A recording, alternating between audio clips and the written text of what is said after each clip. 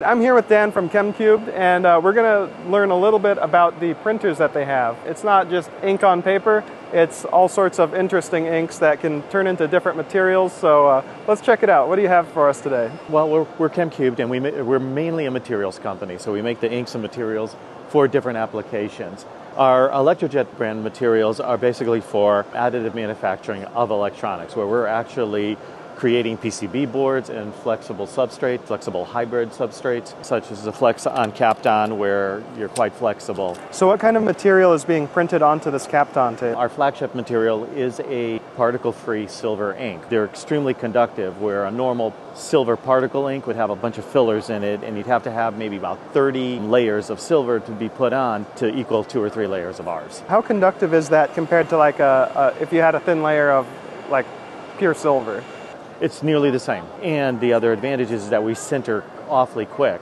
So we can go on not only on a Kapton substrate, but also a PET that's very low temperature and will deform at low temperatures. Here, we can actually print on this cheaper, low temperature substrates. But it's quite flexible in many ways because of the inks themselves with the low sintering silver ink. Right, and because you can print a thinner layer to get the same conductivity, that also helps with the flexibility, it seems. It helps with the flexibility. The inks themselves have about 17% elongation. But in order to sell the inks, we also have a printer set. So this is our introductory printer here. As you can see, it's printing right now. And the printer itself has 8 channels, so we can put 8 different materials. So not only silver ink, but dielectrics. And the way that it works is that you have silver printed on the substrate like you just saw, and then you could print dielectrics and make a multi-layer, multifunctional board. So you could actually, when you print your dielectric, you can have vias within the dielectric to connect the upper layers to the lower layers, and you can actually print silver right into the vias, so you could plate the vias and have a fully functional board. Yeah, that's almost unheard of to see a multi-layer PCB being printed in one go with one machine. It's easy, and one operator can run about 2 or 3 of these printers. Normally a subtractive PCB board, whether it's a flex board or not, even the flex boards, they have copper coating on it. And what they normally would have to do to create the board is to etch the copper chemically. Right. So when you're etching the copper chemically, for every square meter of copper that's getting etched, you contaminate about 4,000 gallons of water. And then that water's got to get scrubbed. If you're doing multi-layer boards, you've got to laminate these each on top of each other, which is a lot of hands-on work. We're taking all of that out of there. All right, so what kind of applications and customers do you have with this kind of product? The applications are all over it. Wearables, IoT devices, many more, anything that ends in anything electronic. Anything you need to be small and flexible.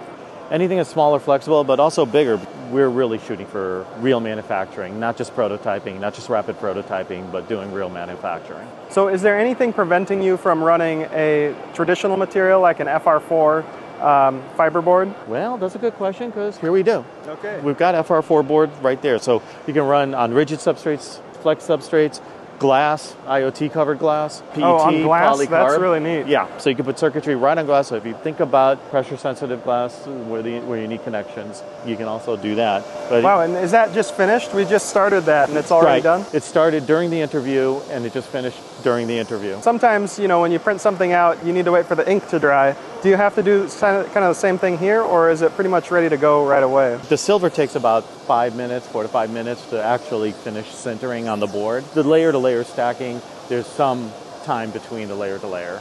Traditional particle inks that might be trying to do this have, up to an hour of post-sintering. Yeah, well, when I get a PCB design and I want to have it made, it usually takes several days because I have to farm that out to somebody else. I just don't have all the equipment to be able to make those. But with this, you can just have one small machine that's able to produce pretty much finished products. So we'll be waiting for your order since it takes you a couple of days. You know this one's going to be quick, so right, we'll sign you up. I'll put an order in. Put an order in right now. So I noticed that these parts look pretty similar to parts that you would have made with a normal PCB manufacturing process. Right. Are there any differences in like the minimum feature size and the pitch and the spacing between features? Yeah, everybody always struggles with that, and so that's a good point. This printer right now will do about 100 micron with a 300 micron pitch. So 100 micron trace with 300 micron pitch, leaving a 200 micron spacing in between. We're comfortable with that. It could do a lot better than that. Not to oversell the printer, that's what we shoot for. So is it mostly the chemistry that you have to have a good understanding of? Yeah, this is all about chemistry and materials. We like our systems, obviously, but we also work with a lot of OEMs and a lot of printer manufacturers. There's another aerosol jet type systems that our inks work in as well. That's something called IDS, which is an aerosol, so it gets very, very fine lines down to 10 microns or 20 microns. It looks like there's about 10 traces in a little over a millimeter of spacing. Yeah, it's significant in that way. Also, the idea of an aerosol jet is it could go on conformal surfaces, where inkjet, you're pretty flat. It's the right tool for the right job, depending on what you want to do. Well, thanks for showing me around the booth. It's been wonderful to learn about the electrojet and Thank you ChemCubed very much. technology. If you want to learn more about this technology, we can link you to their website.